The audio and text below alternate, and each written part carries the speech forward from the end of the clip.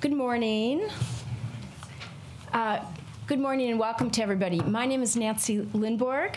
I'm the president of the United States Institute of Peace, and I'm delighted to welcome everybody here this morning. This is the 7th in a series of USIP Bipartisan Congressional Dialogues, and the series was launched at the beginning of 2018 to provide a platform for members of Congress who are working across the aisle on issues that are critical for our national security and to advance common interests. And this is the bipartisan spirit that, in fact, has been at the heart of USIP since it was founded by Congress in 1984 as an independent, nonpartisan national institute dedicated to reducing and preventing violent international conflict. And so we believe that that mission, that a world without violent conflict is very possible, that it is, in fact, quite practical, and it is essential for our national security. And so we pursue our mission by linking research with policy, with action, on the ground, with partners working in conflict-affected places for of lasting peace. And here, we use our global headquarters here to bring people together from across different views, perspectives, to tackle difficult problems. And so as an organization, we believe very strongly in fostering bipartisan efforts to strengthen national security. And we have found, despite what you read in the papers, that there are many very thoughtful members of Congress who very much embrace this as a critical way forward. And so I'm honored that we're able to have with us today two foreign policy experts, leading voices and supporters of USIP, Congressman Francis Rooney from Florida and Congressman Don Beyer from Virginia, for a conversation on a critical topic that I think everybody is seized with: soft power in a sharp power world, countering coercion and information warfare. Both congressmen have experiences as U.S. ambassadors. They have lived and seen firsthand the effectiveness of soft power and the ability to influence others through attraction and persuasion rather than coercion or force. Congressman Rooney served as the U.S. ambassador to the Holy See from 2005 to 2008, and he's now the vice chair of the House Foreign Affairs Committee.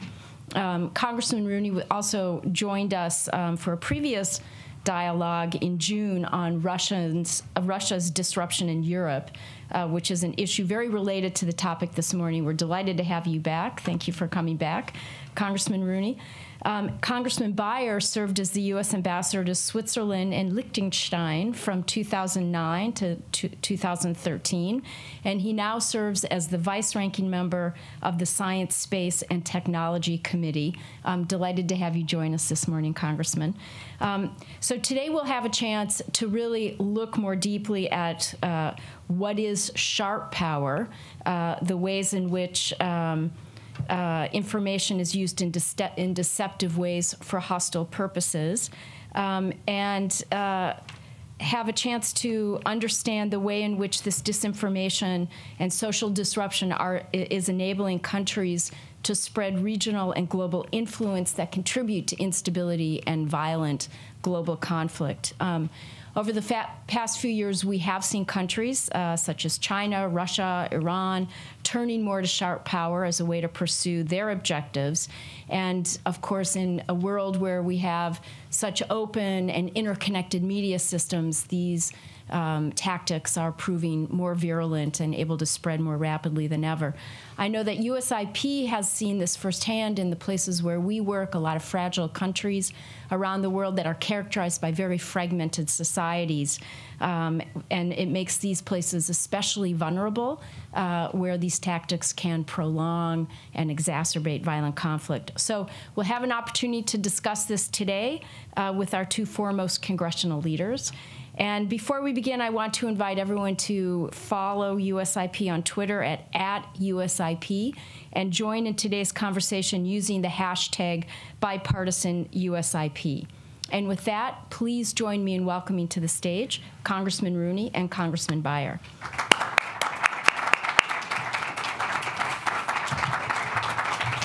You just sit here. Okay, great. Yeah. And Congressman Rooney, do you want to just give us a start? Sure. Yes.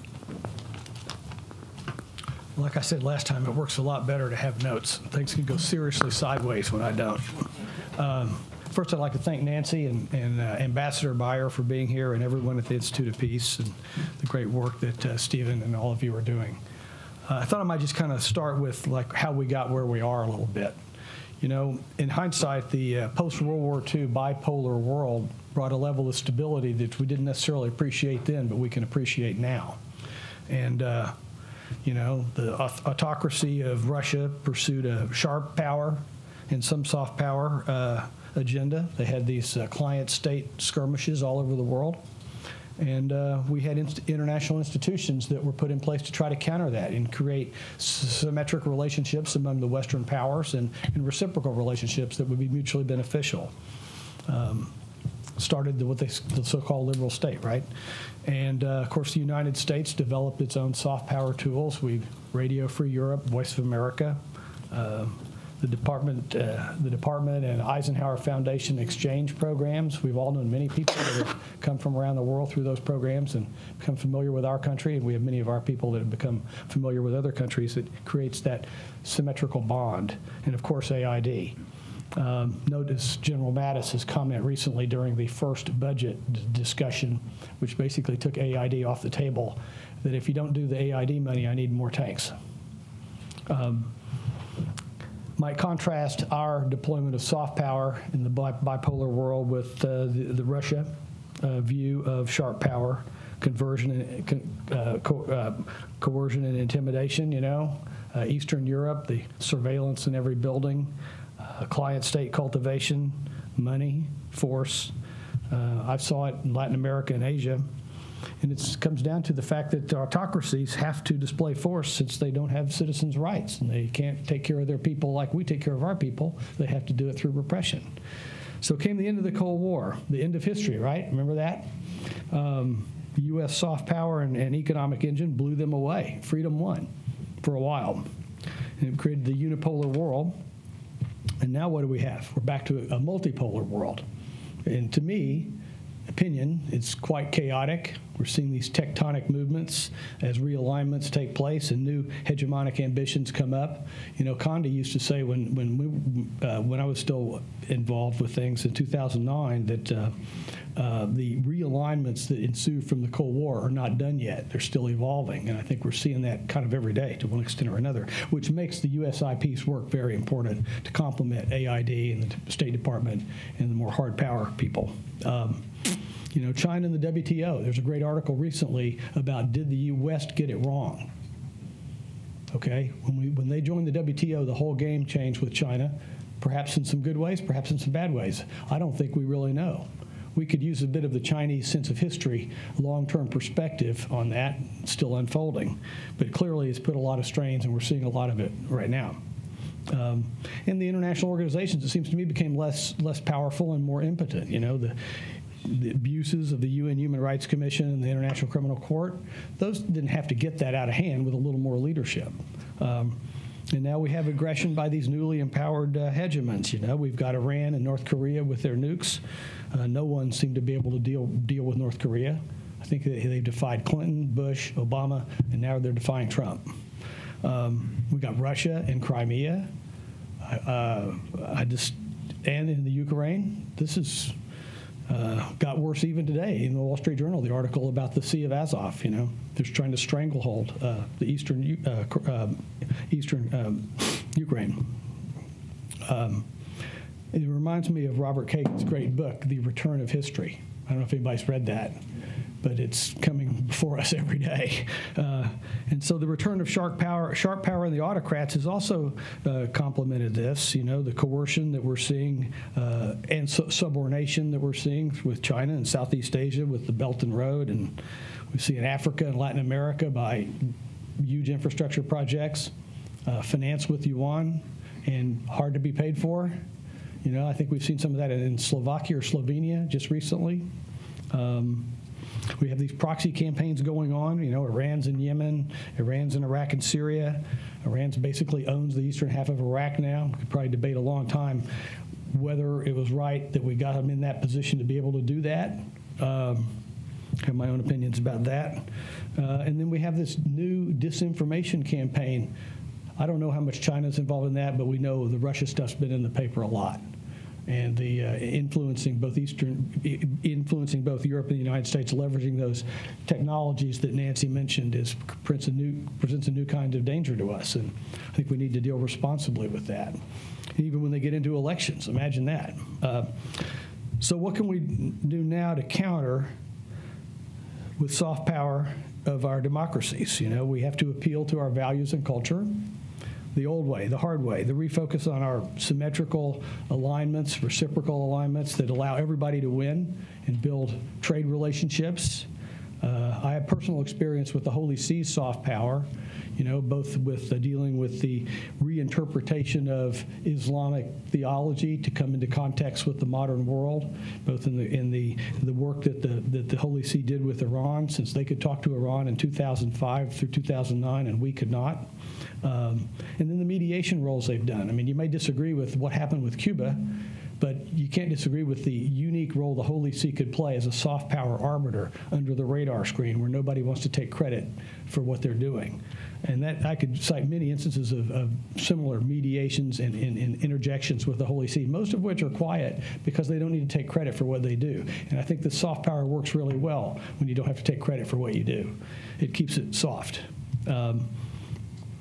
Other soft power institutions, of course, is the new U.S. Agency for Global Media. I'm real excited about combining those things, repackaging them. The Farsi broadcast into Iran have over 17% market share. You know, one of the things I'm hopeful that we'll be able to do with soft power is show the Iranian people that when the time comes that they're ready for us, we're ready for them. The same way that the Warsaw Pact countries knew that we were ready for them when the time came that we could approach them and vice versa. And I think that's incumbent on us, and I think that the Global Media Center is a real opportunity to do that. Agency for International, the other thing is, to me, this may be at variance with some current things, but I think multilateral trade agreements are very important. And fortunately, NAFTA has survived in some slight, maybe improvement, I don't know, but it survived. TPP has not, but there's a little bit of nascent discussion in the White House that maybe they need to revisit that too. Every chance I get, I talk about the security aspects of multilateral trade agreements. And I've even made the comment to some of the people in the White House, do you know about CETO? You know? TPP has got a little bit of CETO in it if we could just get it done. And then now we have TTIP's dead, and in Latin America we have the rise of the Pacific Alliance. So are we going to sit here and let the good, profitable Latin American countries develop their own relationships with Asia, or are we going to get on that bus as well? So we got some real challenges there. And then the last thing is, you know, these exchange programs and the threats to USAID are troublesome, because the more people that get to know the unit, if we believe we're the best, then the more people that aren't from the United States that we get to experience us, you would think would be the better for our country in the long run. And so I hope that we can get back to what we used to do, like what the department did and the Eisenhower Institute and things like that. And we need to refocus on our Cold War allies. They're still the strongest allies we have. We share the cultural heritage, immigration heritage, fought 2 wars with them, maybe more. That's the 2 I remember. I guess you could say the first global war, the French and Indian War, was one too.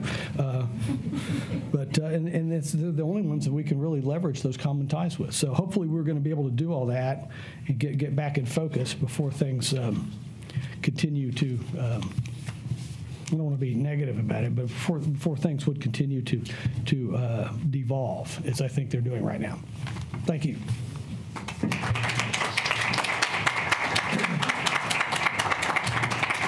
Thank you, Francis, very much. Good morning.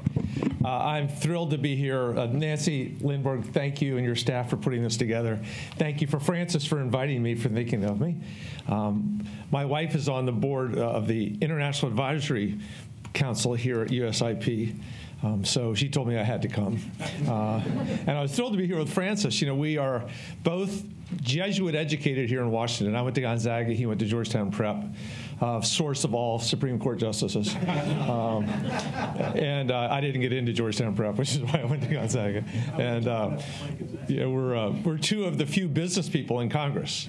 You think that Congress is mostly business and lawyers. It's actually mostly former staff people who succeed their bosses.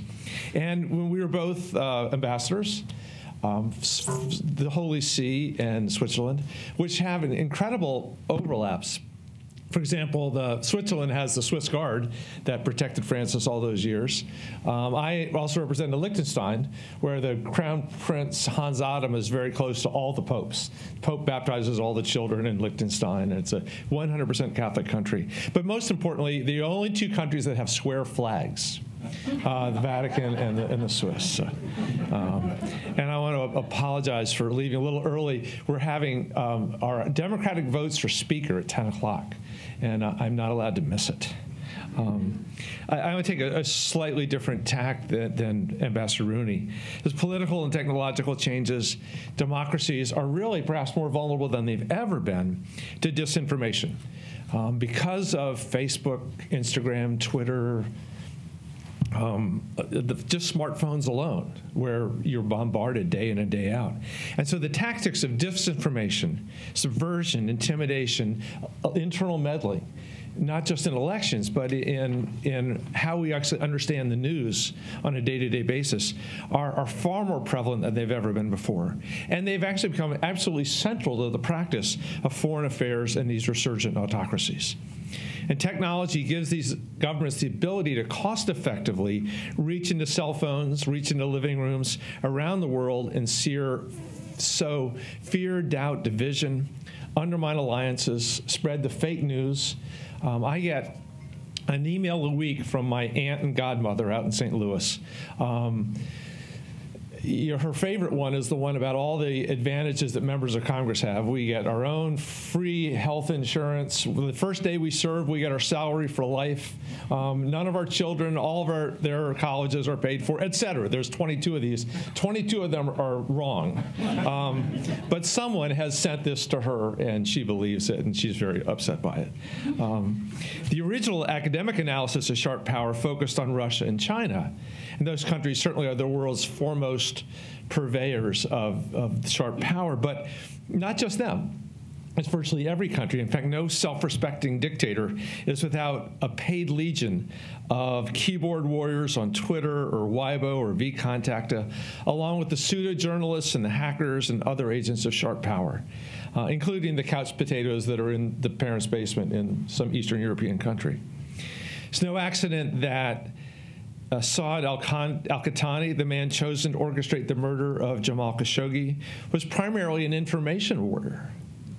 And this speaks to the centrality of an information warrior to the security and the diplomatic toolkits of autocracies. Traditionally, the unmatched soft power of the United States, so many of the things that Francis talked about, our culture and our ideas have made us and our allies very resistant to the tools of sharp power. But just as our vulnerability to all the new technology of soft power, sharp power, has increased, as we struggle even to ascertain the level of Russian meddling in our last elections, our soft power is at a low ebb. Anecdotally, foreigners I speak to don't know whether to fear a newly erratic United States, to laugh at us, or to cry for us. More scientifically, Pew Research around the globe shows a sharp and continued decline in the perceptions of the United States and of our government around the world, but particularly among the people of many of our traditional allies in Western Europe and Canada and, of course, Mexico. It's ironic that only in Russia, Israel, and, curiously, Kenya are we more popular than we were 2 years ago. And so when people don't respect the United States, it weakens and it empties out our soft power. And this is, of course, compounded by the hollowing out of the formal tools of our soft power, our diplomatic corps and USAID. I know Francis and I, we often bemoan that there are more members of military bands than there are U.S. Foreign Service officers. There are more accountants in the Pentagon than there are U.S. Foreign Service officers. You've all heard the refrain, America first means America alone. Up to this point, in some ways, we've witnessed the enduring centrality of the United States to the global democratic system, NATO, EU, United Nations, and so forth.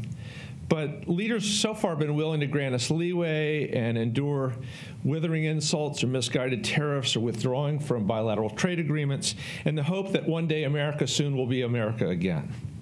But as we alienate the populace of those democracies, I fear the domestic political logic for those leaders is going to change. They have already started looking for alternatives, as Francis pointed out. The thought that with our withdrawal from TPP, we will let China write the rules for trade in the Pacific for a generation. But the erosion isn't complete.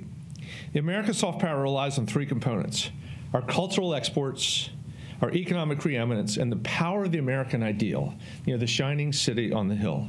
And to maintain that power, it's critical that we maintain all three of these. We cannot remain a beacon if we don't live up to these ideals. If we ourselves do not take a vision of the world founded on democracy and human rights seriously.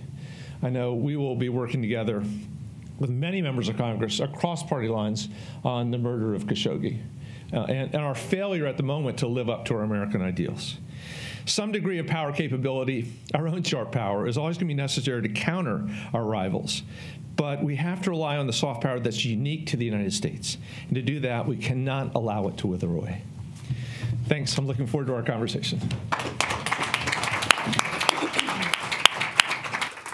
Thank you. Thank you both. I mean, this is an important conversation at a time where there are many people reflecting here in this town and globally on, what are the stresses and strains on the international liberal world order, which, of course, we've been a primary upholder of for the last 70 years. You both, and I was struck by the fact that not only were you both ambassadors, you were both ambassadors in places that are themselves beacons of soft power. You mentioned your experiences as ambassador to the Holy See, to Switzerland. Let's start by, we have smart power, hard power, soft power, and now sharp power. Especially from your experiences as ambassadors in the kinds of places that you were, say a little bit more about what is specific to soft power that you saw or experienced that was so particularly effective. Well, I mean, first of all, there are places like Switzerland and the Holy See that offer real opportunity because of their lack of hegemonic aggression. Historically, they're not as big a threat. And I saw it with the Holy See with Ahmadinejad. When he was saying a lot of horrible things, the White House and the State Department would get me to go talk to the Secretary of State of the Holy See about what we would like to see the Pope say. And the Pope would say all this stuff, and when George Bush would say it or something, or anybody else, he would criticize him as just wanting to get your hands on our oil or something. Well, he couldn't say anything about the Pope doing it. And the Pope attacked Ahmadinejad for the world for 3 or 4 straight years. The mediating role in de-intensifying conflicts is an element of soft power, which I know the U.S. Institute of Peace is really expert at. And we've seen that with the Holy See many times where they've intervened. They intervened between Chile and Peru one time. They've intervened all over Central America. Chavez asked them to intervene in Venezuela, and they were smart enough to realize that they couldn't accomplish anything, so they said no. And then the last thing was this Cuba deal, which I thought was fascinating, that you can conduct a multi-site negotiation between 2 hostile countries over 2 years, and not one word got out. Very few mediators could accomplish that. And how about Switzerland, which is another place of neutrality? There are a variety of different takes. Let me take my favorite, which is when, before I went over, I sat with the Assistant Secretary and said, what's our goal, what's our mission? They said to overcome the anti-American sentiment in Switzerland. And this is based on the 2 wars in Abu Ghraib and death penalties and environmental stuff. And after Meg and I had been there for about 6 months, we realized the heart of anti-American sentiment was the American expat community that was upset about FATCA and FUBAR and all those things. So we ended up getting deeply involved in the Swiss culture with her own take on it. So hiking and climbing and skiing and going to all the cantons and meeting all the mayors was incredibly helpful in terms of restoring that relationship. One of my favorite little anecdotes, we were climbing a mountain near Grindelwald with the guide, and we got about halfway up the mountain. Some Swiss were coming down, and they said, "Oh my God, we've never seen Americans this high on a mountain before." and at the end, you know, we were talking about running for election there, but anyway. But then from the real soft power, when the U.S. wanted Russia to join the WTO with the so far vain hope that it would move them away from an extraction economy, move them into modern economies, and help democratize, Georgia had veto power over it, and we went to the Swiss to say, partner with us, you're great negotiators, to get Georgia to come on board. On Iran sanctions, Switzerland was the hole in the donut for buying oil, doing banking, and buying centrifuges for Iran, and because they're not part of the EU nor NATO. And so it was U.S. soft power again and again that eventually got them to close down all of those things, so that by the end they couldn't cash their checks. And the Swiss are going to be saying, please give us a little slack so we can pay the Iranian diplomats in Geneva. But that was all soft power that did that. So what do you think accounts for the rise of what we are now calling sharp power? I mean, why is this suddenly like a tsunami wave bearing down on us? And say a little bit about how you define sharp power. Well, I think sharp power is all these things that are not military but are not soft. You know, whether it's surveillance, co-option, subordination, minor forms of physical intimidation or mental intimidation. You know, there's a lot of things that would not constitute military conflict and don't constitute soft power. And you know, I think that you go back to this whole chaotic hegemonic evolution in the post-unipolar or bipolar world is unleashing a lot of new hegemonic ambitions and efforts, combined with, as you mentioned, about technology. That's kind of gives them the weapons to use to do it. Yeah. I'd say sort of three factors, and to repeat what Francis has said. Number one is the all-powerful U.S. military. And I know Russia still has some nuclear weapons, but they're beyond nuclear, they're not a factor to deal with at all with us. China is rising, but it's still a small fraction of what we have. So if they want to compete, they can't compete on a military basis, on a hard power basis. So it pushes them to soft power. Meg and I have been to Aspen Institute week-long seminar the last 2 years on Russia, and the one thing that comes out of it is how incredibly insecure Russia is, and how much they used to be a world power, and now the population is shrinking and they have enormous problems. With Putin especially, this desire to fight back and to be recognized as a world player again. And without, in the Cold War, we had the military against military. Here, it's unipolar, so they have to do sharp power. And China, on the other hand, is just a completely different beast. I mean, the rate of economic growth there is so strong. Their ability to invest in so many different things. And once again, if you go back 3,000 years, there's this sense of Chinese exceptionalism, that they should be leading the world. And this, again, is one of the tools to help them do that. Yeah, remember Xing He came back from his exploration, told the ruler of China, there's nothing to learn from those guys, forget it. So, I mean, even the terminology sharp versus soft power suggests that the sharp power will reign, that it can pierce the soft power tools.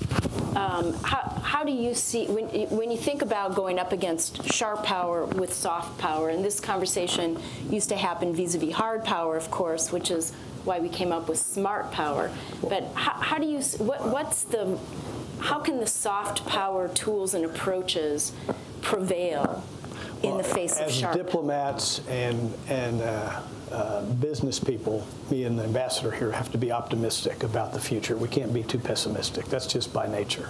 And so we've got to hope that the value-driven city on the hill that Congressman Ambassador Beyer mentioned will ultimately win out over these nefarious autocratic influences that don't provide for their people, where we've proven that we can.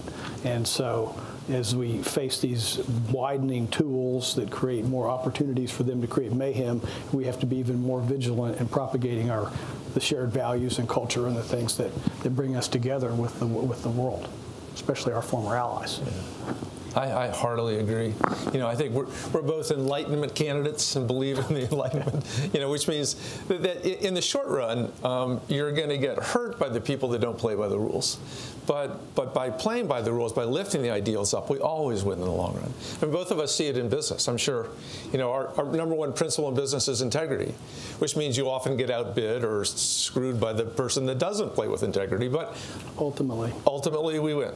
Almost always we win. And the other principal thing in business is it's got to be a win-win deal to be enduring. And most of our great foreign policy victories have been bipartisan, enduring victories that could sustain, whether it's containment or whatever. And that's not always the case in partisan politics. So we're going to be working on that win-win in the next 2 years. You bet. Yeah. Looking forward to it. You heard it here. Hey. And we start with climate change. So, yeah. The climate change bill, the carbon tax bill was introduced last night. It's been the congressman's main project, and I think I'm the one of 2 Republicans on it. Yeah. 2 of many to come. Yeah. You also have flak jackets around here. Can I borrow a flak jacket when I go back to? So, I have to go campaign for Francis in Florida now. So, Congressman, you talked a little bit about some of the soft power tools in your remarks that we developed during the Cold War. Are those still the right tools? Do we need to bolster them? Are they, do they need to evolve? How are we doing on our soft power toolbox? Well, that's a good question. Without getting too far off message here, I think we need to make sure that the free press and the First Amendment that have made our country so important and given us the democracy can't die in darkness, so to speak, of the Washington Post, are adapted to Facebook and Google. And I have real problems with what we've seen out of Facebook and Google lately, and I don't think our legal and constitutional regimens have come to terms with them. And I'd add to that, and I think we've seen enormous evolution and awareness since 2016 with the Russian interference, but the education of the American people, starting in first grade, to be suspicious and skeptical of everything you read, to test everything. And sometimes, not just my crazy aunt in St. Louis, but we see it from the left too, where things that are blown out of my daughter will often come to us and say, "Can you believe it?" Says, "Honey, let's check that." And across the world, across the democratic world, is to build the kind of skepticism that goes with the free press. That's a fascinating point. When you think about the Slavic paranoia that's written about so much, that you alluded to about Russia, makes it easy for an autocrat to manipulate their people, whereas we have been insulated from that manipulation because of our lack of paranoia. Yeah. That's a really good point. Congressman, we're in the last few minutes before and you are excused for this important vote. We thank you for making the time to join us despite that time crunch. But before you leave, a final question and any final thoughts you want to add. But that is, do we need to compromise our commitment to open society that has really characterized, who we are as a people in the face of these sharp power attacks? That's a hard question and an easy answer. Hell no. In fact, when we go back through our history, when we did compromise, the Alien Sedition Act or the internment of the Japanese or any of those times, we're always retrospectively embarrassed that we compromise our values for our short-term security. So I think we need to double down on America as and live up to our ideals. We clearly will agree on what our ideals are. We just need to live up to them in every possible way. Thank you for joining us. Thank you very much. Yeah. Thanks, Nancy. Yeah. Thanks, Francis. The best way you win,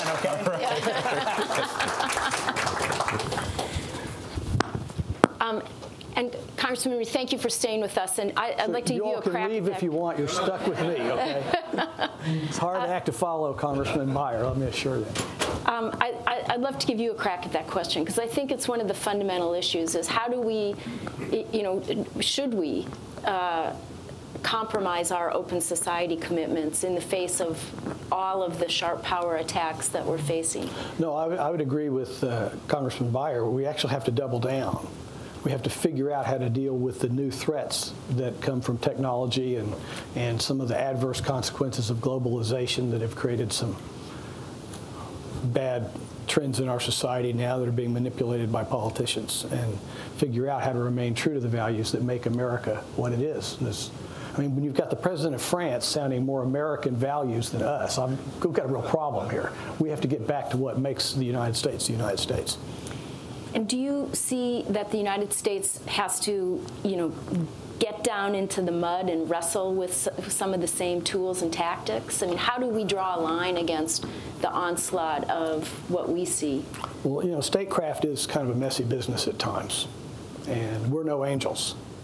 And you need to combine all the tools of statecraft to win the game. But that doesn't mean they're in the derogation of our fundamental principles that drive our country. You could make the argument that a Russian cyber hack is just a leaflet drop of today with current technology. So I think what we have to make sure is that we know what's happening. Mm-hmm. We have to invest in intelligence. We have to know what they can do to us, and that doesn't mean we have to do the same to them, but there are times when we have to deploy intelligence tools. Certainly, we have to have our military. The more you have, the less you have to use it. It's always been my kind of feeling about the military. We've got a real problem in Asia right now with pulling back and not living up to American values. So the head of the Philippines goes and cuts a deal with China because he can't trust us. A lot of things that we need to deal with. So a final question, then we're going to open it up for audience questions, and that is, we've seen enormous amounts of Chinese investment going into an arc of fragile states, across Asia and Africa. We can't compete with that kind of investment. Do you see soft power as a way to continue engagement with those countries, or how do you think the U.S. should respond to that kind of, I don't know what you would call that, money power? Yeah, it's certainly sort of a question, who's going to run out of money first? Margaret Thatcher used to say, the problem with socialism is you run out of spending everybody else's money. And both China and the United States are spending gobs of money around the world to accomplish different objectives. And a lot of our money is being spent right here to accomplish more social objectives while they're trying to pursue their mercantilist policy. And I think that we need to do things like the BUILD Act that we just passed, that I think is a step in the right direction to bring elements of OPIC, Exim Bank, AID together to be more effective in combating China. You go back to why AID was ramped up, or the Exim Bank was put together years ago, was to combat MITI, the original Japanese business promotion thing back in the 80s. And so, that's one positive step that we can look to.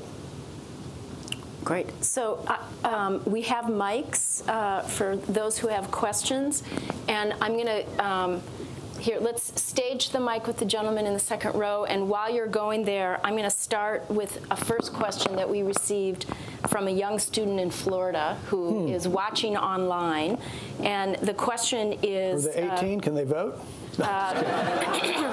Yes, they are in college. Good. At Nova Southeastern University. Oh, good. And the question is, how do you better prepare young people to address these challenges?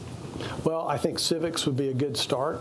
I read a lot that there's not enough civics taught in grade school and high school, and I think we need to make sure that the commitment to United States, if you will, values that we've been talking about, it bleeds down into what the kids learn in school. They need to know our history. One thing I admire China for is their orientation towards history, because we're doomed to repeat it if we don't understand it. And so a lot of things that we could do to give our students now more of a historical grounding in the world and in the history of the United States and why we are us. Why did they write the Declaration of Independence? What were they fleeing? Those kinds of things would help. That's what the musical Hamilton is for, right? Yeah, exactly. Sir. Yes, thank you, Congressman. I think you're on. Yep. Okay. Thank you, Congressman, very much for your presentation today.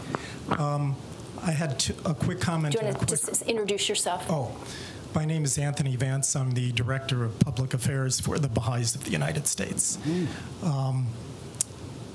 Our problems, of course, that bring us to today's session are primarily in Iran, where not only are Baha'is persecuted, but there is a tremendous campaign of hate speech that takes place in the state-controlled media. And some of that makes it into Google. That is the Persian version of Google. I'm sure you'd be very interested to know that the State Department has just received and has accepted for consideration a proposal from an entity. I don't want to identify the company right here, but it is working with us in terms of creating algorithms that can remove certain forms of hate speech from websites or reduce their position in the hierarchy of searches. We'll see if that proposal, is actually approved. But I think it's a really kind of cutting edge thing, the kind of thing that you and Congressman Beyer were talking about this morning. Now, the question that I'd like to ask, however, is a much more mundane, simple one, and that has to do with House Resolution 274, which is before the House Foreign Affairs Committee. It condemns the persecution of the Baha'is of Iran and also other human rights abuses. Outgoing Chairman Ed Royce supported it 2 years ago, a similar resolution. We're hoping he can get it through committee and through some sort of expedited procedure. It doesn't need hearings. It doesn't need most of those are unanimous consent. Yeah, but it's not just the passage of a resolution. This has to do with this whole idea of. I'm going to ask you to get to your question. Oh, yeah. Mundane or otherwise. The question would be, could you urge Chairman Royce to get this passed, to get it through the process in the Congress? I'll look into it, but I doubt you're going to have any trouble with Elliot Ingalls pursuing it in January either. So I think you're going to be in pretty good shape on that. That's right, but we'd have to start all over again then. Right now it's got over 130 I might also mention your comment about the effort in Iran to deal with hate speech. Gets back to that whole idea of policing Google and Facebook. Yeah.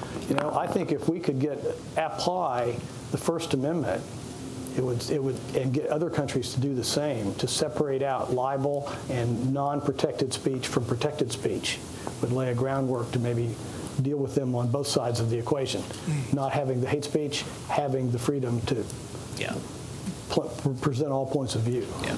I mean, this is one of the big conundrums of how to, and a big challenge that may be coming before Congress in the coming years, of how to deal with these social media platforms. Like I say, I don't think the regulatory schemes and legal schemes are up to date to deal with these changes. I mean, it's like having laws dealing with horse and buggies when the automobile began. And the Europeans have actually been more forward-leading than us with their antitrust pursuit of Google. We've just been sitting around, like I've been saying to these guys, like the chairmen of the committees that deal with the judiciary, why aren't we doing that? Why don't we get the Justice Department to look into their abusive market power?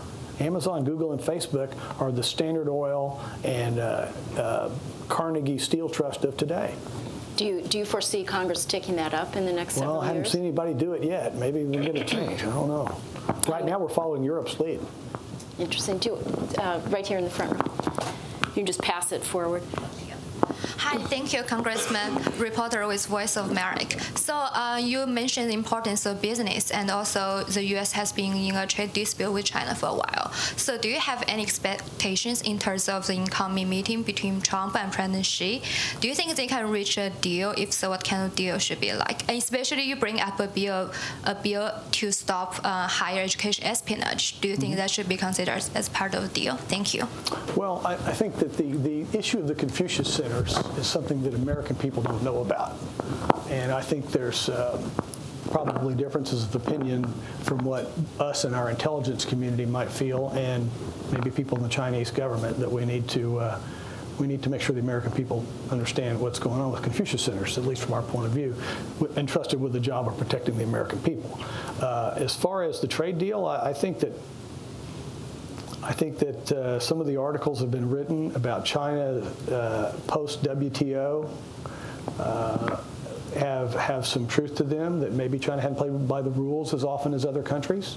Obviously, Russia has a habit of not playing by the rules either. That's a problem with authoritarian regimes. They don't have to play by the rules. They just do what they want. We have people like me and Congressman Beyer and the free press beating on them all the time if they don't. And so there's room for some correction. IP theft and things like that. I'm disheartened that Google is willing to cave to China on this China-only Google website. I was disappointed that Delta Airlines and Marriott caved just because they had a map of Taiwan on their graphics. I mean, so what? I mean, Taiwan ain't going anywhere. I mean, if China wanted Taiwan, they'd go get it. You know, I think there's opportunities for Taiwan to continue to evolve, and the conflict between the two sovereigns will descend to the point that one is automatically submerged into the other. And that's, by the way, always been the view of the Holy See, that ultimately the Catholic Church has the best opportunity in China, not outside of China. And you can see that in what the Pope's doing now. So I'm going to take a couple of questions to make sure we get to them. So you, sir, and then over there. Yeah. Hi, Congressman. Thanks for your time. My name's David Cofield with Kyle House Group here in Washington, D.C. There's some reports that the administration may be conducting a foreign assistance review with or without consultation with Congress and stakeholders. Are you aware of it? And are there opportunities to be engaged in that process? I'm not. It wouldn't be the first time the executive branch has decided to do some things without keeping Congress informed, which is a two-way street. David Halberstam in either 71 or 72 wrote a book called The Imperial Presidency. I mean, that was 71 and 72 about things like the Cold War and revenue sharing. Can you imagine what we've got up there now? And so, you know, that's why we all fought back so hard on the initial 2017 budget for the State Department and AID, and we'll be ready to fight back right now. Emmanuel Achinkora, Tri-Peace International.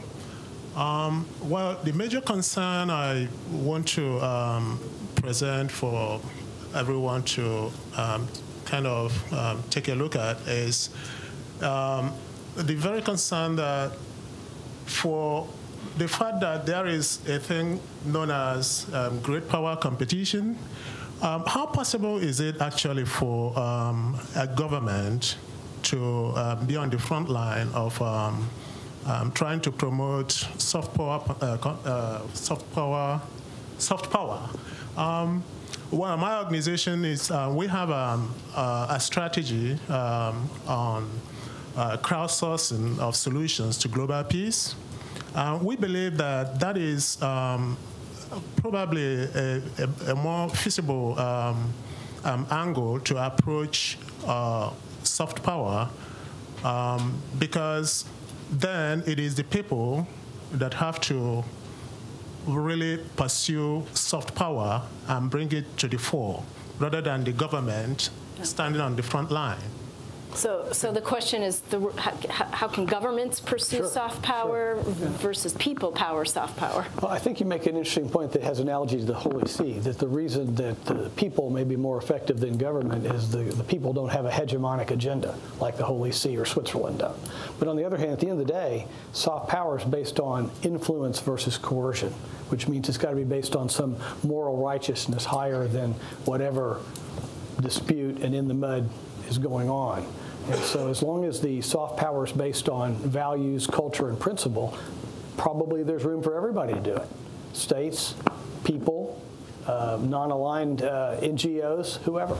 U.S. Institute of Peace. Thank you. Do we have other questions? I thought I saw another hand a minute ago that I skipped over. No? Yeah? No? Amr? Hadi? Hey, Congressman. Hadi Amr from the Brookings Institution. So I've got a question for you. That's where Robert Kagan is, isn't he? That's right. His office is directly next to mine, in fact. Yeah, it's a great book. That book of his outlines a lot of the things that we've been talking about here. And I agree. So here's a question for you. You know, having wish my Congressman Don Beyer was still here, but actually really interested in your answer. As I talk to European and Asian and Middle Eastern diplomats, you know, I get this question from them, which is, can you please explain to me why the administration did X, Y, or Z? And they've kind of stopped asking me that recently. And when I ask them, they've sort of come to a conclusion, I think, which is based on the following. You know, our leadership in the world, as you and Don have alluded to, is based on our military strength, based on our economic strength, and based on our ideals. But I think with the diplomatic community, it was also based on the following a dimension of who we are, which is that they believed, whether they agreed or disagreed with our policy decisions, that they were based on a broad and deep analysis that took place in a process led by the White House, that they consulted across the agencies. There were deputies committees meetings, IPCs, and decisions were taken. They've now, the ones that I talk to are now sort of disregarding the decisions, I think, that we're taking, or feeling that they're not based on deep analysis. And so I would posit, first of all, that is another source of American strength, the belief that we have done rigorous analysis in our foreign policy decisions.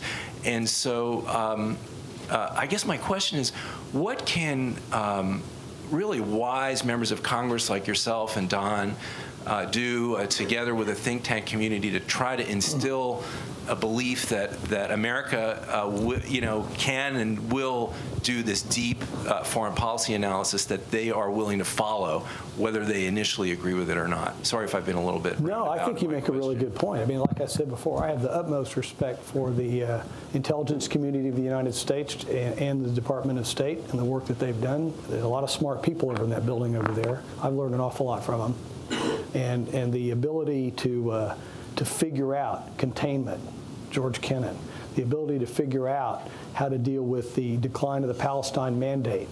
That smart guys figured that out, that had the leadership in the executive branch that was willing to back them up and work with them. I just read a great book, Lords of the Desert. Has anybody read that? It's about the kind of soft power under the table conflict between the United States and the UK over the evisceration of the Palestine mandate, the Saudi Arabia and Iran finally realizing what their petroleum was worth and wanting the right kind of deal that they deserve, quite frankly. United States being, okay, we're going to give Saudi Arabia half. Pigs get fat, hogs get slaughtered. The UK declining power, thinking they should be taken seriously. Churchill, okay, no, those Iranians get 5 or 10%. Well, look what happened. They nationalized Anglo-American, or Anglo-Iranian, and we're here with Aramco today. And so there's a lot of great lessons in there that point to your kind of question. George, last question. Ambassador Moose. So, George Moose from the U.S. Institute of Peace Board. Since we're talking about books, there's another new book that's out there, Peter Singer's book, called Like War, which goes back and traces the evolution of the use of social media and the related technologies. One of the observations from his book is that, and one of the things that constrains us so much is we have been so compartmentalized institutionally in our responses to these challenges of sharp power. Which seems to suggest that there's both a policy agenda and a legislative agenda there to think about how do we minimize our own vulnerabilities just in terms of the way our own organizations or institutions are currently constructed. Wondered if you'd had any Well, I'll check that book out. That kind of gets back to this whole thing of how do we, we have laws governing horse and buggy in an era of the automobile that we need to do something about. And, Congress is a lagging indicator if there ever was one. I mean, as politics generally in a democracy is. The people have the ideas first. They elect the kind of people. Unfortunately, right now, they've elected some that reflect frustrations about globalization that we need to work through a little bit. So I think there's got to be a legislative and executive response to some of these changes that we're seeing happen. Congressman, I want to thank you for joining us. This is clearly a critical issue that we will be wrestling with in the years to come. Appreciate your leadership on this, the bipartisan spirit that you're bringing to these tough problems that are absolutely critical for moving us forward. So Nancy, please. Thank you very much. I think you hit the nail on the head. All of our major foreign policy victories have been bipartisan and based on the fundamental values of our country and really the Judeo-Christian ethic of that. And so hopefully we can get back to that. And I really appreciate the chance to be here. I love these things that you've set up, these bipartisan forums. And the more we can talk that way, the better we can defuse our own internal conflict down on the Hill, okay? This partisanship that threatens to rip everybody apart. And the 24-hour news cycle, everybody's got to say a bunch of mean things about the Democrats, and Democrats say a bunch of mean things about Republicans, and the people are sitting back in Milwaukee saying, what's going on in my country? Well, they deserve better. Thank you for being a beacon of how it can be, and for all that you're doing to make it a more bipartisan spirit. So please join me in appreciating and thanking Congressman Rooney. Thank you very much.